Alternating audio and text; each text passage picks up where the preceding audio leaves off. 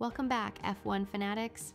Today we're diving deep into the magic behind Gasly's stunning top 5 finish at the 2024 Qatar Grand Prix. Get ready to uncover the secrets of Alpine's revolutionary front wing, a design directly inspired by their 2025 F1 car. And guess what? We've got this exclusive scoop straight from F1 officials, so buckle up and let's explore the engineering marvel that's turning heads on the grid.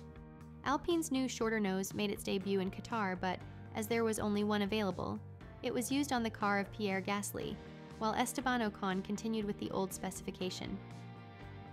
The nose has been designed in conjunction with a redesign of the wing elements, and technical director David Sanchez confirmed in Qatar that it previews an aspect of the team's 2025 car.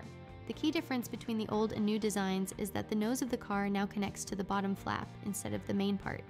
This change creates a small gap that directs air under the car. As the air moves through this gap, the curved shape of the nose speeds up the air, creating a low-pressure area that improves the car's performance. But in order to fully exploit the new airflow, the flaps have been redesigned, with a significantly different geometry on the inner sides. Alpine say this has improved the loading of the front wing itself. The nose has been shortened to be compatible with the new front wing design and its detached first element, which improves the airflow interaction around the car, said the team in an update document. The new design helps the airflow better between the nose and the flaps. While the new nose setup aims to improve airflow further down the car, the redesigned wing flaps increase the downforce on the front wheels. With this generation of ground effect car, there is a tricky challenge in increasing downforce without adversely affecting the balance of the car. The natural limitation is creating downforce on the front axle. This limits how much downforce can be effectively used at the rear. It's a tricky compromise, says Sanchez. You can increase the potential of the car, but you have to ask, is the downforce on the right axle and will it be usable? With a ground effect car, you have very few levers to shift balance because there is not much ride height migration. Ride height migration refers to how the front and rear heights of the car change compared to each other at different speeds and when braking. With older cars before 2022, the back of the car was usually much higher than the front at low speeds and during braking. But at higher speeds, the ride heights front-rear would be more nearly equal.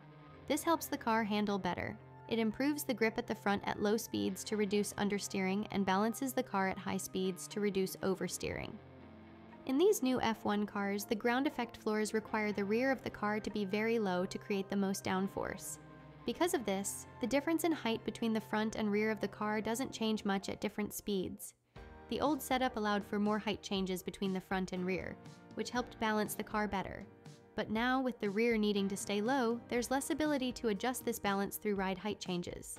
The new wing flaps on the front of the car create more downforce, which means the front of the car sticks to the track better. Because the front has more downforce now, the car can also use more downforce at the back without upsetting the balance. This is why the car's nose has been redesigned.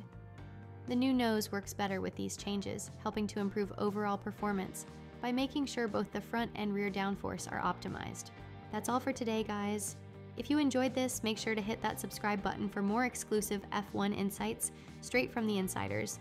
Stay tuned and keep racing.